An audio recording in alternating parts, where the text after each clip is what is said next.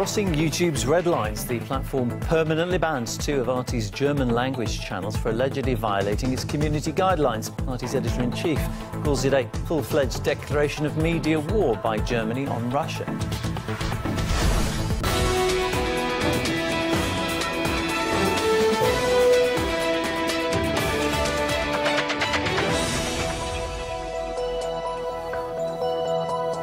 Good evening and thanks for your company. This is RT International.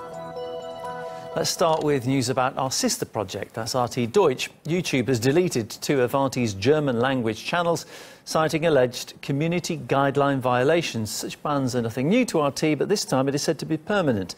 Russia's media regulator has weighed in, threatening YouTube's parent company Google with a $14,000 fine if the RT channels aren't allowed to broadcast again. RT's correspondent Konstantin Rojkov took me through what happened. RT has been crying foul over unfair treatment on YouTube for years, and the relationship between the platform and the network has been strained, especially in the recent years.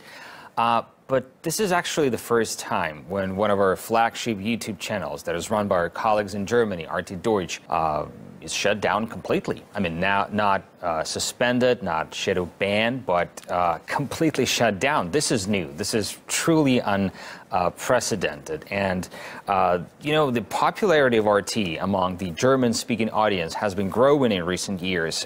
Just to give you some numbers, RT Deutsch had a total of almost 547 million views on its YouTube channel with over 600,000 subscribers, and was among the top German news outlets on that platform. In June alone, RT Deutsch gathered over 21 million views, almost as much as Spiegel TV received. Spiegel is one of the country's major media outlets that has been around for decades. So RT Deutsch managed to put up a fight against major German media outlets out there. And of course, this hasn't gone unnoticed. There's been a lot of German politicians who have repeatedly called for curbs on RT in the country, and it's no secret that RT has been struggling to open a broadcast television station in Germany for years, facing both hidden and overt resistance. So, you know, all in all, it's been an extremely harsh and hostile environment for fellow journalists in Germany. Permanent ban suggests some serious wrongdoing. What was the crime? So what we know, first, RT Deutsch's main YouTube channel was given several COVID-related strikes, which culminated in a temporary suspensions. Now, we'll get back to this later, but now let me just explain to you how things unfolded.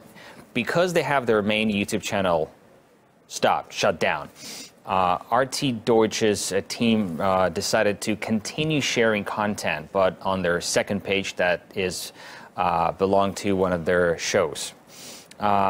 Just for the record, this was different content, not that which had been flagged by YouTube as inappropriate, but nonetheless, both pages were deleted permanently without any warnings from YouTube whatsoever. Now, what's interesting is that there are no clear rules saying that you cannot run a separate page or start a new one if you are suspended on YouTube for some reason. And again, RT Deutsch didn't republish any videos that they received strikes for on that second page. They just transferred some of their news stories, general news stories, to the second page, and those were just regular, like I said, regular news stories. We know that RT Deutsch has been covering a lot of protest against COVID restrictions lately. It's a heated topic in Germany, and not a lot of mainstream German media outlets dare to give this topic a fair and a balanced coverage. So, but it is what it is. Has YouTube or any of its owners offered an explanation just to clarify exactly what is happening? Yeah, sure. But I mean, as usual in these cases, the explanation is vague. And YouTube sent a message to our colleagues in Germany saying that there were, quote, repeated violations of community guidelines. And, well, this is basically it.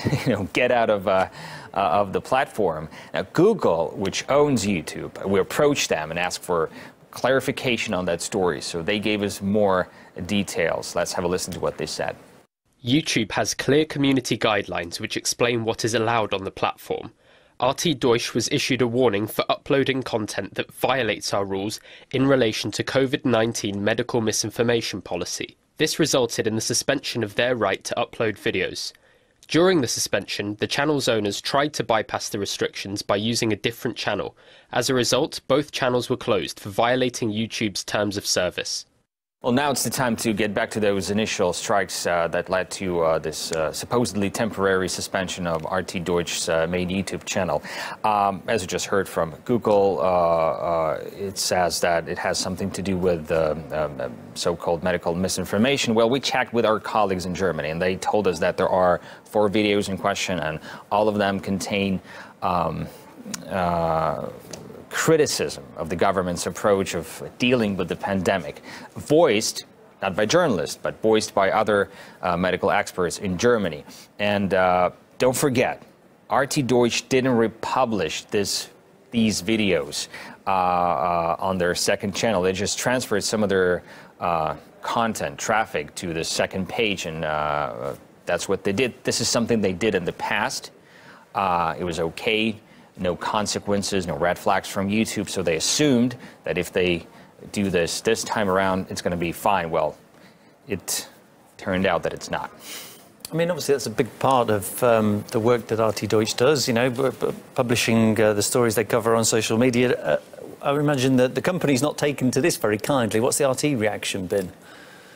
Sure. So, you know, among the first who reacted to the story in Russia was our own editor-in-chief, Margarita Simonyan. She said that what has just happened in Germany amounts to a declaration of media war on Russia by Germany. So let's listen to what she said.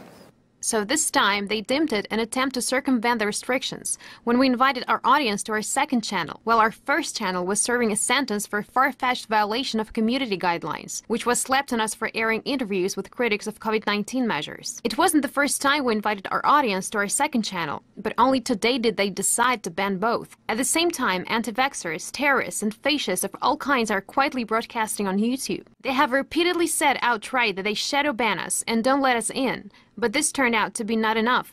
We grew despite their not letting us in. Now they've simply deleted us. This is a full-fledged declaration of media war by Germany towards Russia.